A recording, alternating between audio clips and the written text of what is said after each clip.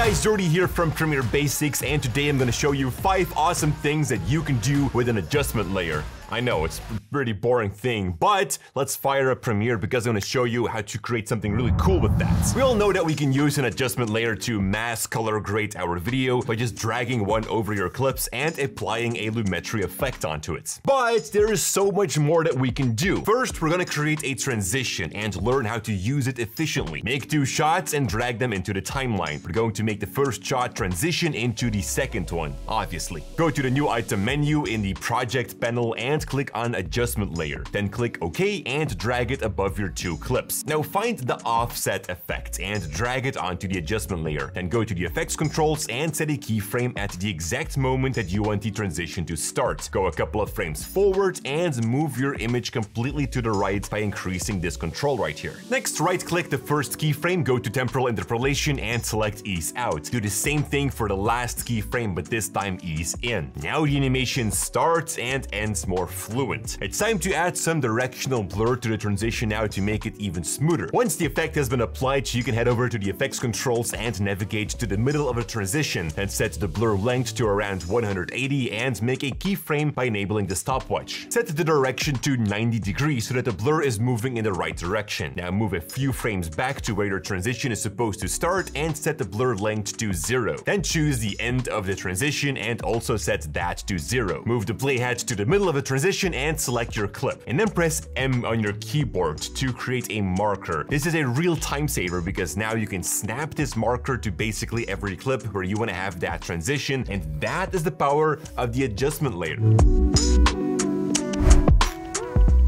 That looks great. Now let's get into the second trick. Let's say that you created a text layer but wanted to make your text more visible by making your background blurry. Well, move the text layer 1 track higher with your Alt plus arrow keys, then create a new adjustment layer and drag it in between your 2 clips. Now find the Gaussian blur effect and drop that onto the adjustment layer. Set the blurriness to whatever makes you happy. Next, create a mask on the opacity of the adjustment layer by clicking this little square right here. Then readjust the mask until it fits as a background for the text. Set the mask feather to 0 and now you can even animate the blurriness so that it comes in and disappears. There you go. You can now drag the adjustment layer underneath every text layer in your video, and that way you will save a lot of time because you can just duplicate it wherever you need. What did you say? Oh, you're still pretty new to Premiere and you're wondering if we have a beginner's course. Well, you're in luck, my friend, because we do have a beautiful course on Skillshare, which you should definitely check out. In this course, you will learn all the basics of Adobe Premiere Pro, and when you're done with that, we also have an advanced course to get you ready for your video editing career. Other students have really liked this course because the reviews are super positive, and on top of that, you can also get a free month of Skillshare if you're new to the platform. I'll leave a link to that in the description down below. And now it's time to learn how to get those cinematic black bars on your video, but done the right way. Simply drag an adjustment layer above your video and then find the crop effect in the effects library. Drop it onto that adjustment layer and then head over to the effects controls. Increase the top and bottom properties to something around 15%. The great advantage of having the crop now on the adjustment layer is so that we can change the position of each clip underneath until it fits inside the frame. Now, for instance, here we need to give more head space to this person. You could even animate the black bars so that they come in slowly, perfect to go to a B-roll sequence in your edits.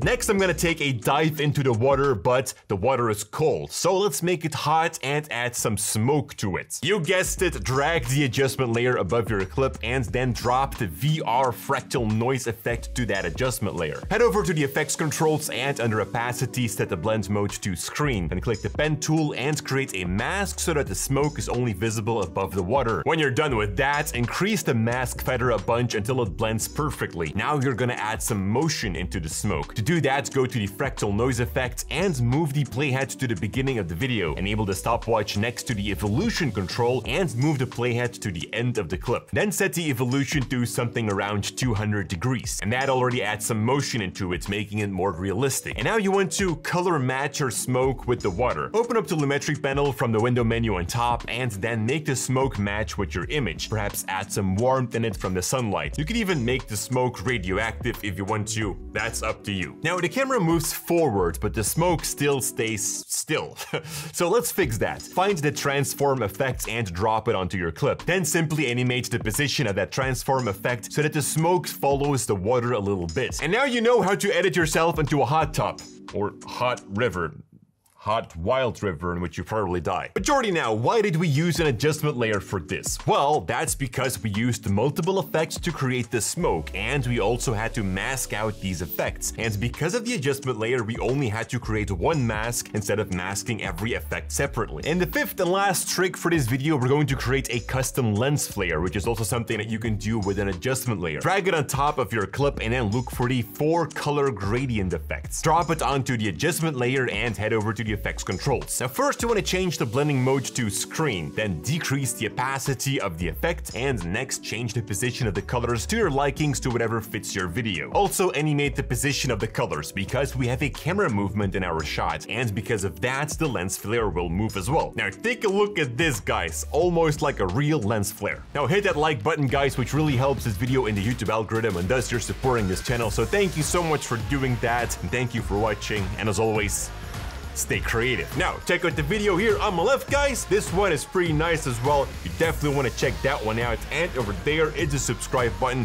to see this beautiful face every single week. All right, let's do that, and I'll see you next week.